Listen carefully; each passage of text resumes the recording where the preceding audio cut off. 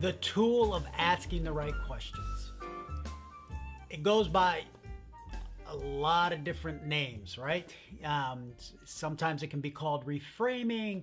Sometimes it can be called a metacognition meditation. There's too many M's there to make it a tongue twister. So I just like calling it asking the right questions. Am I asking myself the right questions? And more importantly, not just if I'm questioning myself, but if I'm stuck in a negative loop. Do I need to stop and reframe it into a question that is an appropriate and right question? Because that's a lot of times when it comes to the negative talk, self-talk and loops that we get ourselves stuck in, it's because we're asking our brain to do something that it doesn't do, right? Whether you know it or not, you are an intelligent, creative, problem-solving supercomputer. That's your DNA. That is what has gotten us to this point. The fact that our lineage were tough, creative problem solvers. They were adapting and overcoming constantly problems to move forward, not just so they could have a good time, but for simple survival. And the reality is most people don't do a lot of problem solving with their brain. And so their brain kind of turns in on itself and starts creating problems to try to figure out. But then we create these worst case scenarios, and then we set the equation up in such a way that there's no way that we can find a solution. Our brain can find a solution, right? And so what do we do about asking the right questions? Well, the first thing that we need to do is get in the habit of checking in with our cognition and our metacognition and what's going on. And that's why having a practice of the day is wonderful. You know, if you've gone through and you've already done the practice of the day, the playlist, you know, they're not supposed to be deep, super, you know, take you to the next level of, you know, Jedi-ness, levitation, mind power. They're really all about just this, asking the right question about, are you aware of where your thinking is, and are you using it in a way to create the directed growth that you want in your life, or are you being hijacked by thoughts and processes that you're not even aware of and in control of? And so that's what the practice of the day does. Watching the video or listening to me simply is a primer, is a way to help get you there. You can do it on your own. And sometimes it's as simple as looking at that little JPEG on your phone that says Joby's Toolbox. Ask the right question. Oh, this is what I need to do.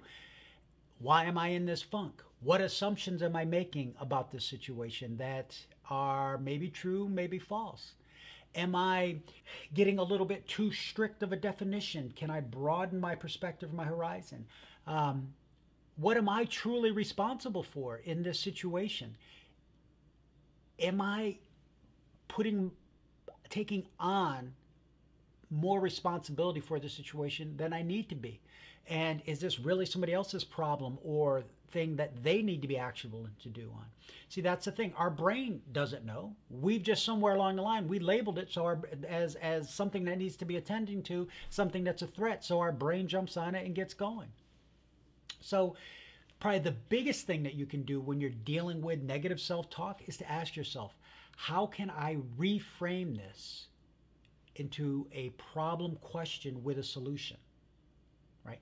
Instead of just having some general, oh, this is bad, or this isn't good, or I wish things were different, sort of fretting that what you've got going on, how can you reframe it into a specific problem that then your brain, because that's what your brain wants to do, it's looking for a problem to grab onto that it can figure out a solution for. And if you frame it in a problem solution-oriented question, then your brain gets a chance to go and figure it out. So instead of just saying, oh, I'm so depressed about X, well, what specifically are you depressed about? What specifically can you change or do? I'm depressed because I don't have a job, or my job is threatened.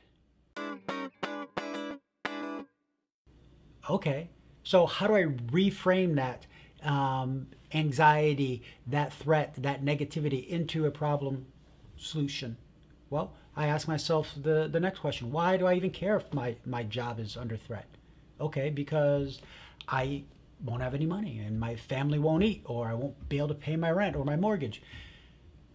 Okay, so that's the real threat. That's the real problem. So the real problem is, how am I going to generate revenue? Well, now that gives my brain something entirely different to focus on. Now it's going to be back there spinning its wheels and going, oh, how can I create revenue? Oh, I could do this, I could do that, I could go back to doing this, I could try this, I could ask this person, I could do that thing. Now that changes our framework simply by asking the right question, as opposed to why me, why now, why this, or just simply focusing on a negative outcome that we don't like. We reframe everything into a solution oriented problem. The problem's still there. I'm not saying think pie in the sky or don't think about your problem. What I'm saying is reframe that problem, that negativity, into a solution oriented question that then is going to allow your brain to do what it was designed for, to do what it's evolved for, to do what everyone prior to you in your lineage has been doing, and using it as a creative problem solving machine. So instead of that brain being your worst nightmare and you can't get out of here, it opens up, and it opens up lots of worlds and possibilities and solutions. So asking the right questions is all about checking in with your self-talk and making sure, again, that it's your self-talk. You get to decide what it wants to be, and reframing it in a way that creates that directed growth that you're searching for in your life.